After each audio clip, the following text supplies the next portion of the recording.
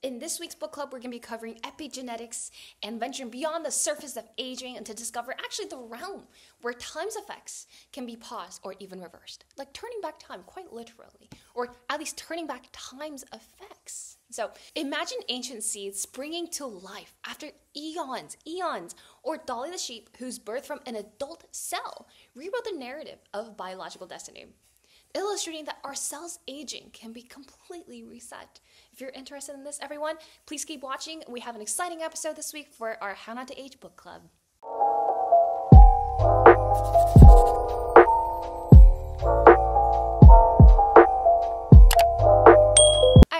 Welcome back. I'm really excited to have you back here today. I've really been enjoying doing these book club sessions with you all, and I do have to say, this week's session, we're going to be switching up a little bit. I'm trying to shorten the session a little more to have more concise information, and from now on, we're going to do a shorter summary to give you guys the chance and opportunity to read the information as well, although I will be providing some key insights that I think are pretty key insights, quite literally, important insights that for you to keep in mind, or if you don't have the book, things you might want to look into that you might be interested in, and then instead of doing reflections, then I'm going to do questions, as well as a discussion from the questions that I listed, so I can provide kind of my personal insight or what I would do to give you some ideas or some guidelines you could possibly follow as well.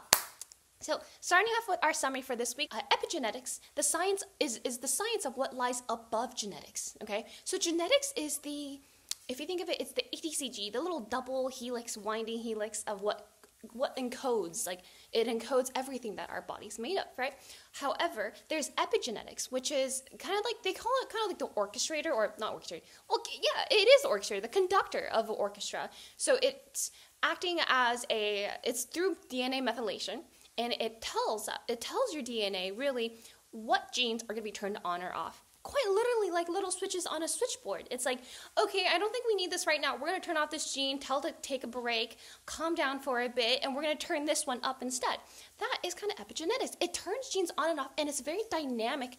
It's a very dynamic system that is constantly fluctuating and adjusting to our current needs, or current demands, current environment. And this process it's not fixed at all. It's dynamically responds to our lifestyle, our diet, and even your environment, illustrating that our daily choices have a profound power to influence our genetic legacy.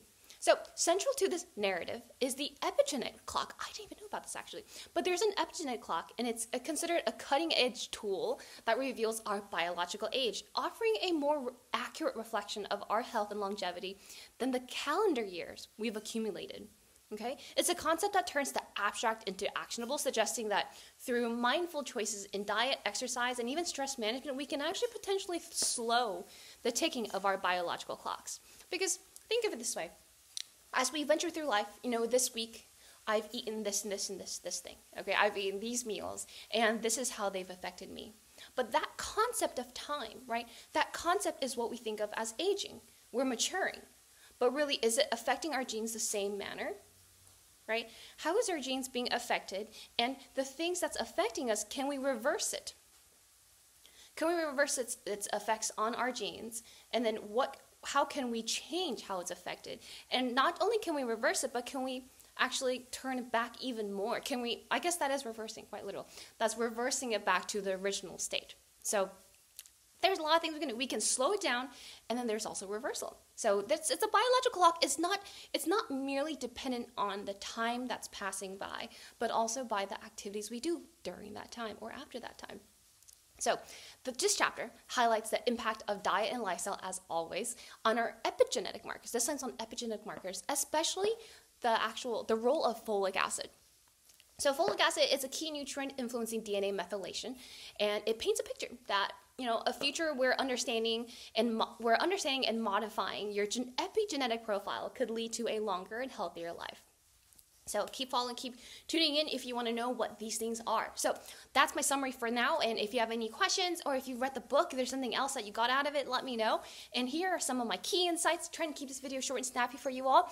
Key insights, number one, everyone, it's pretty much the idea of a great reset, okay? So did you know that every cell in our body has the potential to rewind its aging clock? Literally every cell, okay? So from the ancient dates, the date pits that Dr. Gerger mentioned, to the Dolly the sheep, Nature and science has showed us that biological age can indeed be reset. And Dolly's creation from an adult cell demonstrate that even mature cells that have gone through that impact of time and life, can actually be rejuvenated, bringing it back to an original state, essentially turning back their molecular clocks, okay, to an embryonic state, challenging our previous notions of really what is cellular aging. Now, notion number 2 is the idea of epigenetic clocks. Like I said earlier, I didn't even know what that was, right? So our bodies harbor a molecular, I didn't want to say this, but it's like a crystal ball. It's an epigenetic clock that can predict our biological age and probably even our lifespan. That was shocking to me, the lifespan, based on DNA methylation patterns. And these clocks are a fascinating tool, offering a glimpse into our true biological age. Not just like a geographical, demographical, what age are we perceived based on how much time we've lived on this this earth. Right, but there's a biological age based on how long has the cell been functioning for, and how much damage has it received, and how much more lifespan, if you will, does this cell have? How much of a health span does the cell have? So this is actually pretty significant. You recognize that our true biological age can differ significantly from our chronological age, depending on our lifestyle choices and environment exposures. So I have a lot of things to say about that in terms of the blueprint, but if any of you have heard of the blueprint, let me know, or let's not get distracted, but let me know. Number 3 is lifestyle's powerful influence. And I know we talked about this a lot, and we pretty much talk about this in every episode because it's a book on nutrition. But it's clear, again, that what we eat and how much we move and even our stress levels can actually speed up or slow down our epigenetic clocks, right? If you look at the centenarians, how come they have a different clock compared to others? Some people have you ever heard of people who are like, well, he's like a young 60 or a young 70 or an old 30. You know what I'm saying? Say, like, just because we've experienced same amount of years on this earth, that doesn't mean we age the same. Whether it's spiritually, mentally, emotionally, physically, there's so many different methods or ways of aging or how we are impacted by time. So once again, yes, our daily choices have the power to shape our genetic destiny. And this insight should really empower us with the knowledge that by adopting a healthier lifestyle, we can influence our genetic expression, potentially slowing down the aging process and improving our quality of life. And number 4, diet's role in aging. I know we talked about aging diet earlier, but this one's a little bit different because here we also talk about how even from the humble honeybee, even the honeybee to us humans, diet plays a pivotal role. So those of you who didn't read the book yet, this book, you can look up honeybee or look up royal jelly honeybee. Look up royal jelly. And it shows that the diet of the honeybee larva, it's not the genetics. It's not the genetics. They're all genetically identical. Yet, the diet of the honeybee larva determines whether it will become a worker bee or a queen bee, with the latter living a significantly longer period of time due to the consumption of royal jelly. And this dramatic effect of diet on lifespan and function pretty much illustrates the potential of nutrition in influencing our own aging process. So that was mind-blowing to me. I've never heard of that before, so that was absolutely mind-blowing. And moving on, everyone, I'm keeping it short, just 4 questions this time, and I will also provide my answers as well. And if you have your answers, feel free to post below or comment below so I can hear from you as well. So question number 1, everyone, is how does the story of Dolly the sheep challenge your views on aging and genetics, right? Because I don't know, y'all, I thought about a lot of things. You know, I thought about even when I was in high school, middle school, we're hearing about printing organs or literally growing organs from singular cells, and I thought that was fascinating, right? So the story of Dolly the sheep revolutionizes our understanding of aging and genetics by proving that the age of a cell can be reset. So to me, it challenges the fatalistic view that it always ends and we can only live until a certain age and we all die at that point. That's a very fatalistic view. That view has been challenged in my mind. We've thought of it as irreversible, like we have to get this. And if you watched my last episode on you versus dementia, you know, all these things are suddenly reversible in my mind, and it opens up the possibilities of cellular rejuvenation and extending our health span through scientific advancements. So that was my take after reading about Dolly the sheep. Number 2, everyone, is in what ways can you tweak your lifestyle to positively impact your epigenetic age, everyone? I will say, I mean, that's the point of this book, right? It is like, I think he calls it food for thought as well. So if you look at it and see how you can improve, I highly encourage you to tell me what you would like to do to improve your epigenetic age, because they're all a little bit different. Well, actually, they're not very different. They're all very similar.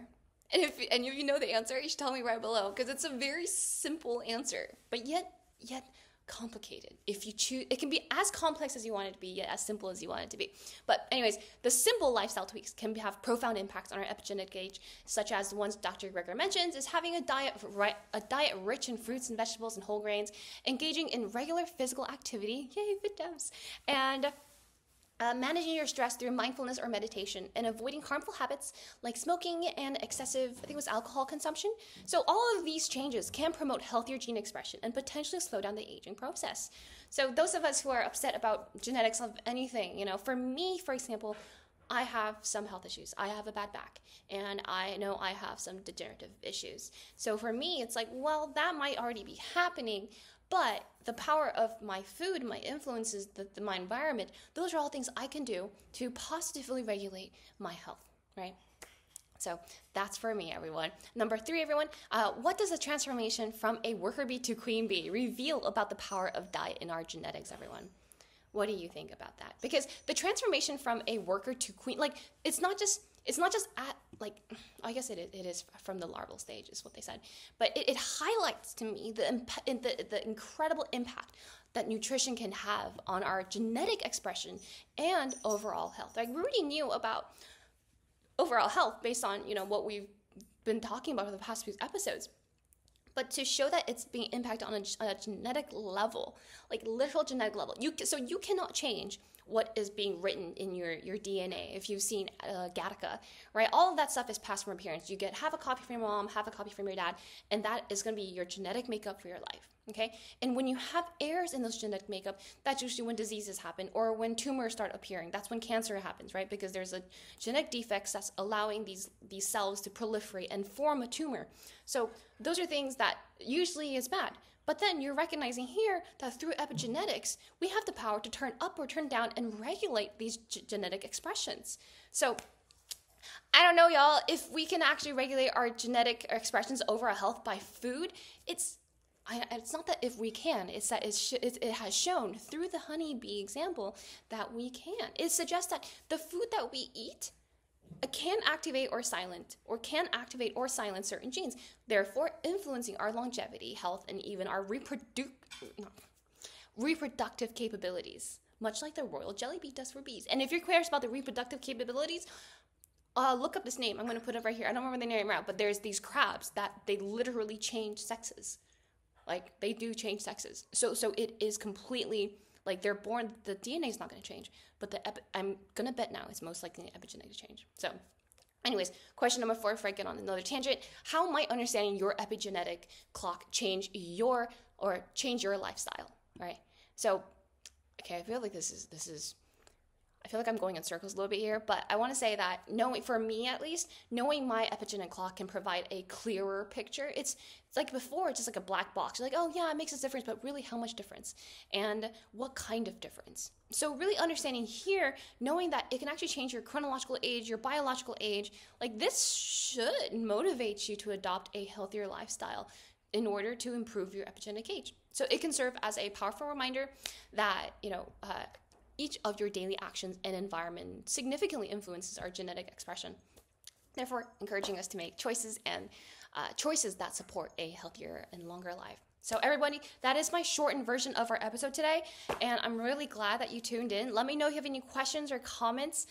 Please, if you have time, please subscribe, and let me know. My Twitter handle is always there. I'm so glad when I hear from you guys all the time. So if you have other questions, I always welcome them. And next week, okay, we're going to go into a little bit. I have been posting kind of short little videos on, not shorts yet, I would like to get to that, but shorts on kind of more applicability of specific research studies. So if you might have seen my Me versus Dementia or Vinegar versus Fat, let me know how you've been enjoying those and if they are helpful to you, because I'm trying to space these out a little bit more to give you time to read and digest information, but they're usually accompanying videos. Like for example, the Vinegar versus Fat was meant to accompany AMPK activation in one of our first book club videos. And the last one was on, I talked about dementia versus spermidine, because spermidine was one of the key activators of autophagy. So then, so then you can see every episode is going to come with an accompanying video on papers as well as applicability to your life. So let me know if you've been enjoying them, and if there's anything I do better. I always welcome feedback. And thank you so much, everyone. I hope to see you soon on our next episode of How Not to Die. Stay curious and stay healthy, everyone. Bye, everybody.